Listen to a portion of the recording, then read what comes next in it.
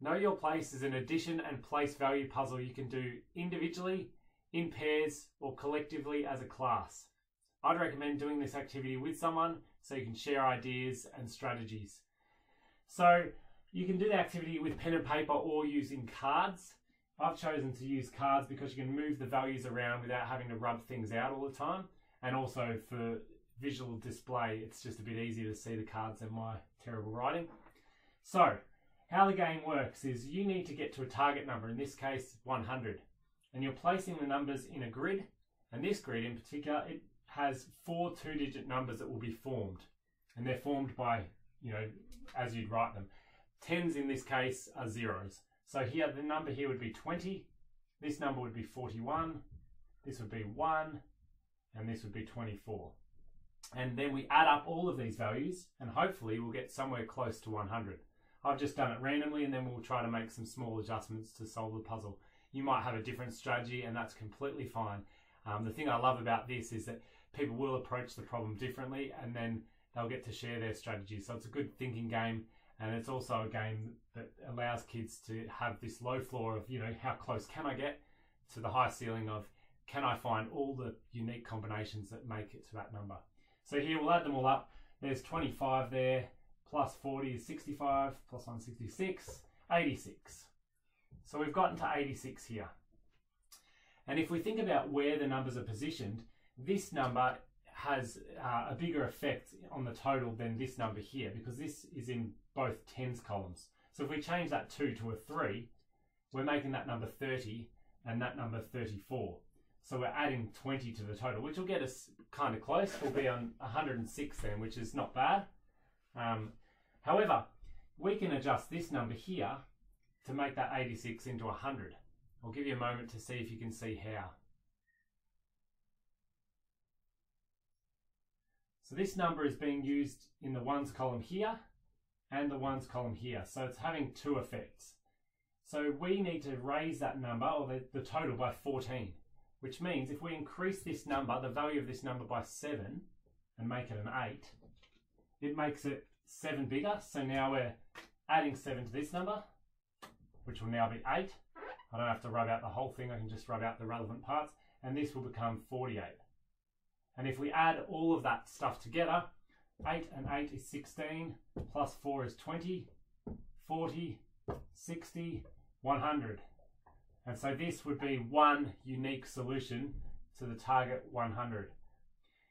The online program that we've created actually shows you how many unique solutions for any given puzzle there are. So you can project that on a smartboard and show your students, and then work together as a class to see if you can find them all within 5 or 10 minutes. I'll show you that online program now. Head to games.thinksquare.com.au and then click the Know Your Place icon here in the top right. And you'll get to choose, if you're logged in, from 4 different difficulty levels. There's 100 puzzles at each of these levels. And you get to select the ones that are opened. As you solve them, it will unlock new puzzles, but let's look at one I've solved before. So the target here is 46, and there's 2 solutions to this. So you could kind of halve that number, and what's happening in this is you're creating a 2-digit number from left to right and a 2-digit number from top to bottom. That's it on this one. So you could try to say, I'll put 23 and 23 in, but you've run out of 3s. Once you use a 3, it's gone. So you can't use it more than once. So maybe we go, all right, let's make it a 24. But then you need 22 here and you've already used your 2. And so maybe you'll just click in 25 and then you've got the 1 to put in here. And so that's one of the solutions. The other one will be 26 and 20. And so they're the 2 solutions. So once you've found both solutions, you'll move on. It'll green that box in the main puzzle menu. And if you're logged in again, it'll record those solutions that you found down the bottom there.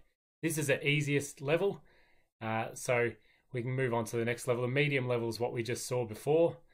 And again, you can click whichever puzzle's unlocked. This has 4 solutions, which is a bit nicer.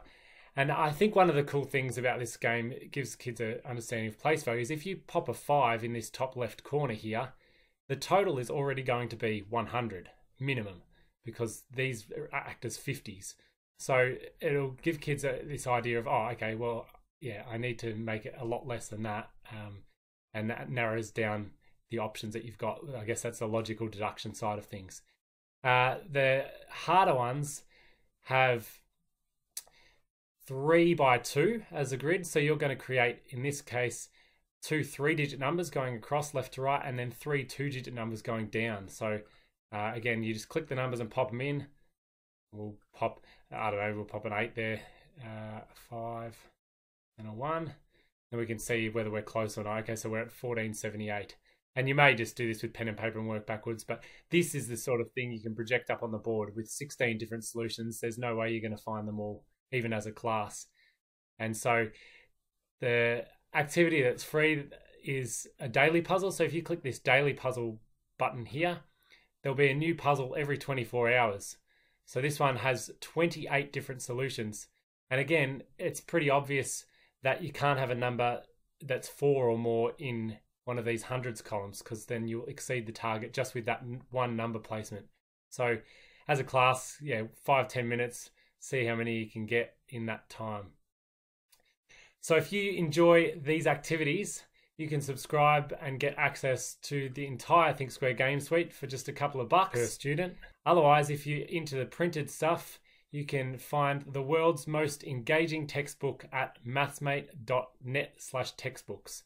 It's full of rich activities, games, and puzzles just like this. Enjoy the activity.